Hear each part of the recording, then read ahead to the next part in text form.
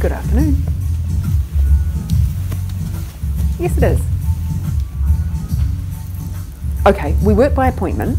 So what would happen is we'd need to make a time that you wanted to come and see someone. I would need to check that they were available for that time, and then I would get back to you and confirm it and send you the address. Okay, and it's $400 for the hour.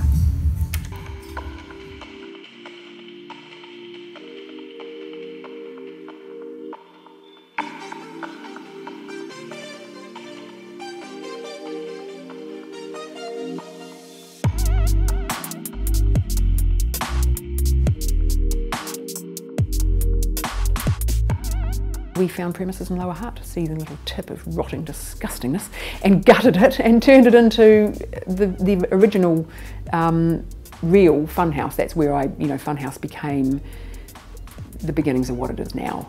And we still had the dungeons. We were still doing a lot of dom work. I used to do sessions because I was doing the phones.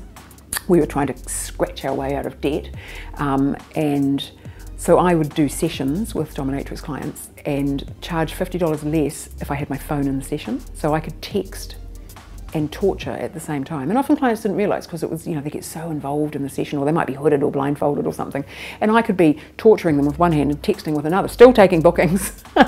So, we just built and built and built, and then eventually we found the building that we're in now in town and moved into town, and it's just, ever growing story basically. So girlfriend experience is a new catchphrase really in the sex industry for what we used to call, what it used to be called, fully inclusive, which just means a very intimate session.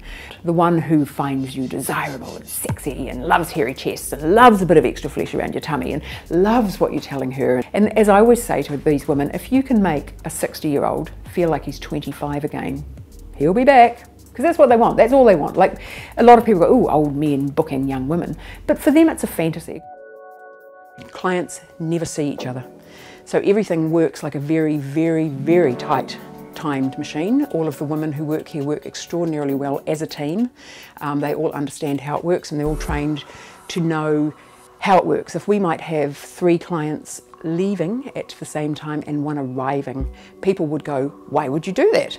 Because we work with it. So my day starts with getting up and doing all of my checking of, all the things I need to check on the internet, checking our sites, doing Twitter to say who's available, checking all our adverts to make sure that they're all good, answering texts and phone calls, checking in with any ladies that may have been unwell or something the day before, making sure that they're on board for that day, getting showered, cleaning the premises, setting up rooms, making sure everything's all nice and warm and clean.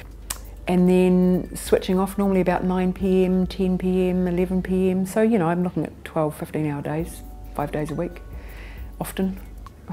And, and the weekends as well, but not such long hours, we close earlier. But yeah, so it's a long working day, but it's, like I said, I'm passionate about it, so. Good afternoon. Hello. Hi. Hi.